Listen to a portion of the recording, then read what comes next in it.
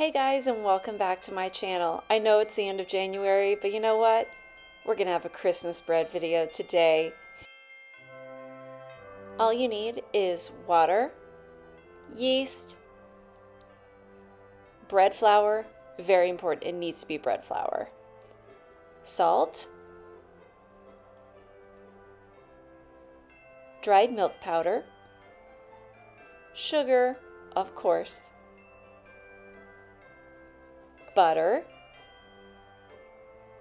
vanilla extract, orange extract, cinnamon, raisins, and craisins. Now, if you're new here, I do all of my bread kneading, the initial mixing and kneading in my bread machine. It does so much better than my hands. I know, don't fall on the floor. I know there's some people clutching their pearls right now. Just hang on and stick with me. Don't click off this video. But I just find that my bread maker does a much better job than my mixer or my hands. And so that's what I do for all of my bread recipes. It does take a little bit longer, but I feel like the kneading is so much better. And so this is the only part that the bread maker will be doing. I will be baking this in the oven. And if you are concerned that I'm not talking about what I'm doing here in the video, don't worry about it. You can see what I'm doing, but also you can go on down to the description box and find the complete recipe. Now, this is a note. Whenever I add my dry ingredients in here with the wet ingredients, I do mix it here and there just to help the bread maker get everything started.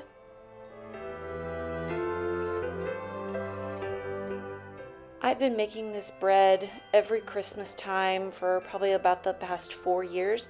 I got this recipe from Heather from The Needy Homesteader. I will link her channel below. She is fantastic. She is the one who inspired me to start baking my own bread at home, and I love her videos. Be sure you go check her channel out if you have never heard of her. You will learn so much about doing anything and everything from scratch. She does sourdough, bread, canning. Oh man, if you need to learn about canning, she is a great place to go to on YouTube for this. So anyway, back to this bread. You can see I'm adding all my ingredients into the bread machine tin, whatever that is called, bowl, I guess. Now I make this a regular loaf setting on my bread machine, and I find that it does a really good job. Now, after this gets a little bit combined, after you feel like it's moving along, then you're going to want to add the last two ingredients, which are the raisins and the craisins. And I find that it's best to do that after everything really starts going.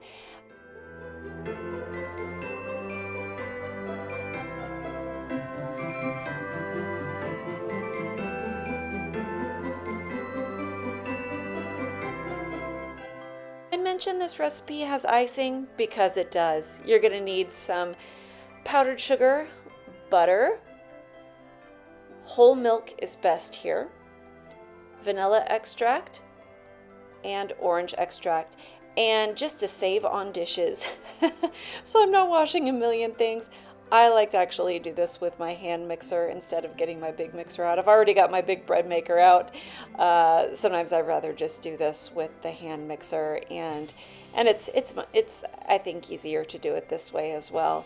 But yeah, this is a really simple icing. You know, you could put this on your cinnamon rolls too if you wanted to.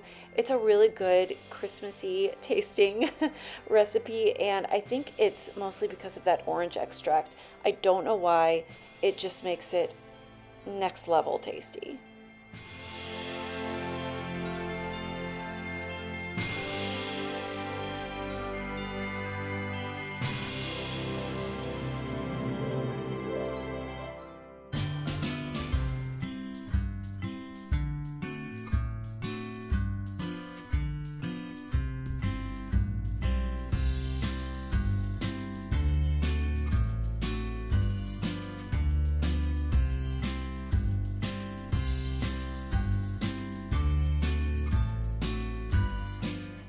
All right, after the bread maker has worked its magic, I'm just gonna turn it out onto my countertop, my nice clean countertop, and I put some flour on there just to make sure it doesn't stick. This usually doesn't stick very much anyway. I don't even know if I need to do that exactly, but I'm gonna knead this for just a few minutes and get it in a nice ball so that it can rest.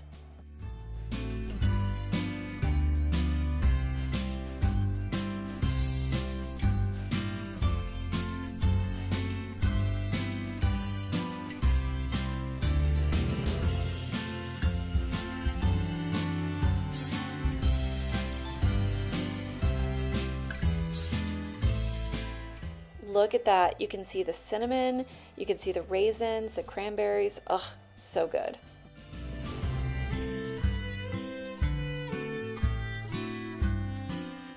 Now I'm taking some coconut oil spray and I'm putting it in the bottom of this metal mixing bowl, and this is where my bread is going to rest. As you can see, I'm putting the ball in there and kind of twirling it around, getting it completely coated, and then I'm going to cover this and let it rise for 1 hour.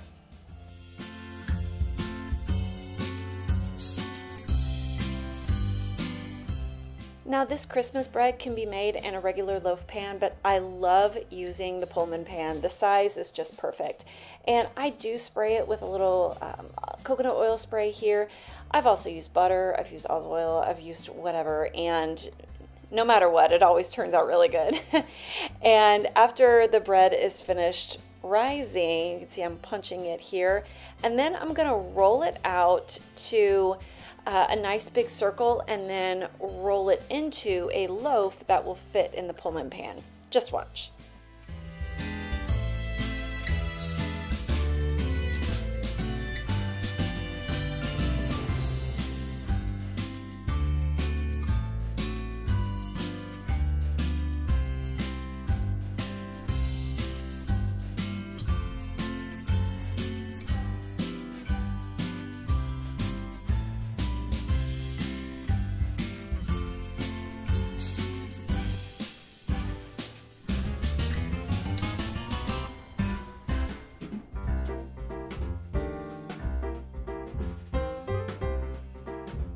You can see that I'm putting the Pullman pan out just to get a good idea of the width, and I'm gonna roll this into a roll that will fit inside the Pullman pan.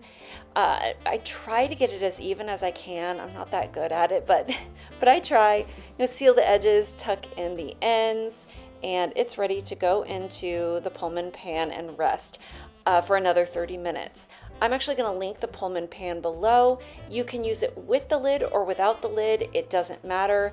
On this particular day, I'm actually using it without the lid, and I kind of wish I had, and you'll see in a minute why. But yeah, either way, tastes delicious.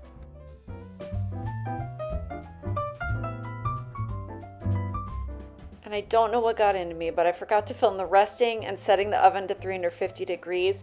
I let it rest for 30 minutes and then I baked it for 25 minutes in the oven. And look at that. Oh, isn't it beautiful? I'm just turning it out onto my cooling rack here. And I find that that I let this rest for about 5 minutes. You don't want to let it rest for too long because you're about to put icing on it, and the icing needs to go on some warm bread. Just to minimize cleanup in my house, I actually decided to put some aluminum foil down to catch all of the drips of the icing. And look at that. I had it in the fridge for a bit. Oh, it's so nice. Now here's why I would suggest to use the lid, because if you use the lid on the Pullman pan, it makes the top completely flat and it makes it easier to spread. But that's it. And seriously, look at this stuff. This is so good. This is the perfect Christmas morning treat. I've given this as gifts to neighbors. I think it goes over better than cookies or muffins. You just put it in the toaster or under the broiler in your oven and just eat it plain or put some butter on it. Either way, it's delicious. I hope you enjoyed this video today, and I also hope that you go out and try to make some of this Christmas bread for your family. Thanks for watching. Bye.